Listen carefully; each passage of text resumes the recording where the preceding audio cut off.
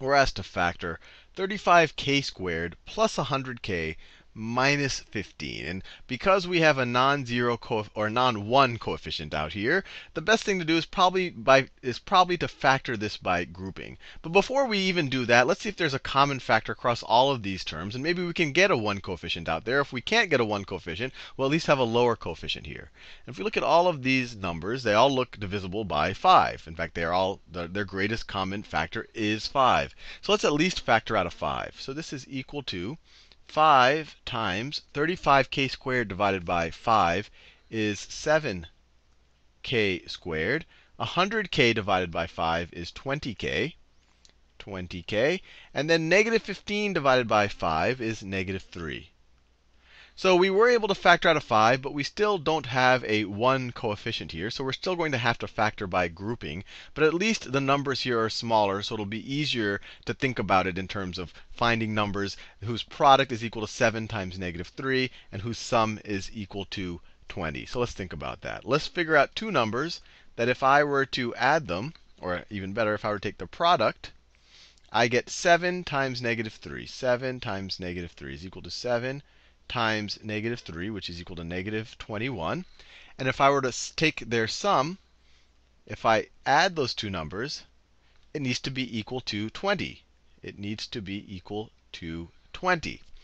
Now, once again, because their product is a negative number, that means they have to be of different signs. So when you add numbers of different signs, you could view it as you're taking the difference of the positive version. So the difference between the positive versions of the number has to be 20.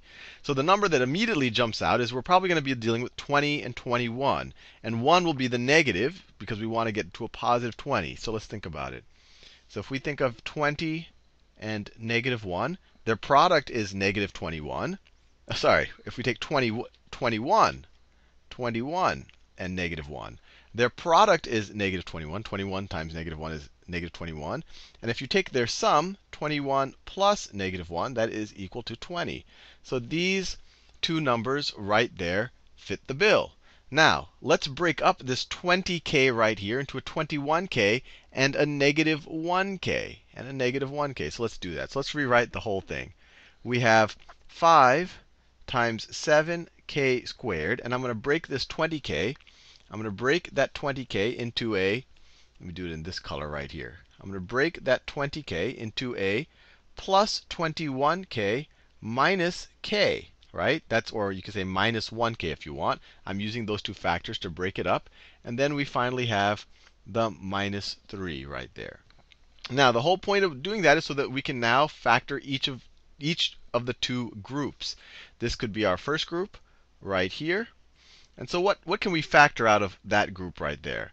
Well, both of these are divisible by 7k. So we can write this as 7k times 7k squared divided by 7k. You're just going to have a k left over.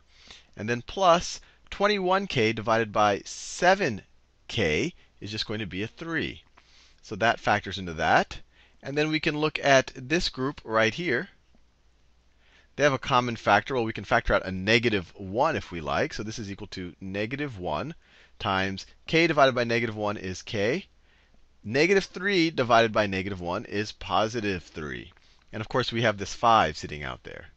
We have this 5 sitting out there the whole time. Now, ignoring that 5 for a second, you see that both of these inside terms have k plus 3 as a factor, right? Have this k plus 3 as a factor. So we can factor that out.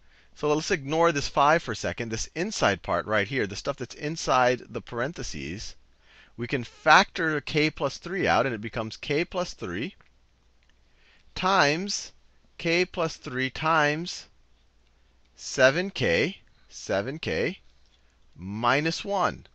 And if this seems a little bizarre to you, distribute the k plus 3 onto this. K plus 3 times 7k is that term. K plus 3 times negative 1 is that term. And of course, the whole time, you have that 5 sitting outside. You have that 5. We don't even have to put parentheses there. It's just 5 times k plus 3 times 7k minus 1. And we factored it. We're done.